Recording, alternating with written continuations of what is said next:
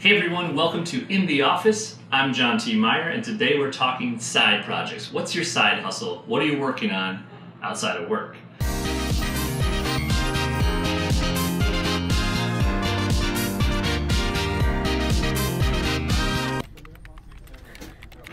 Now, side projects are great because they allow you to experiment, to try new things, to learn new skills, to work with different people than your normal work. But there's a few tips we have today to make sure you take your side projects seriously. So first, give yourself time constraints. Say every Thursday night from 8 to 10 p.m., I'm gonna work on building my website. I'm gonna work on learning how to code. Put it on the clock, schedule it, and make it limited so you have to commit to it and stick with it.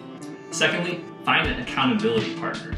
Announce that you're working on your side project. Don't hide it away and just say that, I'm gonna get to it, because you never will. So have an accountability partner, maybe someone you're working on with it, or someone who once a week you have checkups and you say, here's where I'm going, here's what I gotta do next. Someone who will keep you accountable.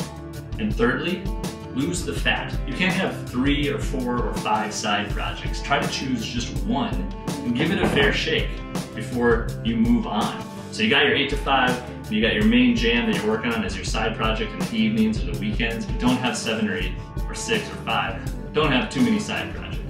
So put yourself on those constraints, and then you can give your side project a fair shake. See if it actually works, and if it's something worth pursuing further.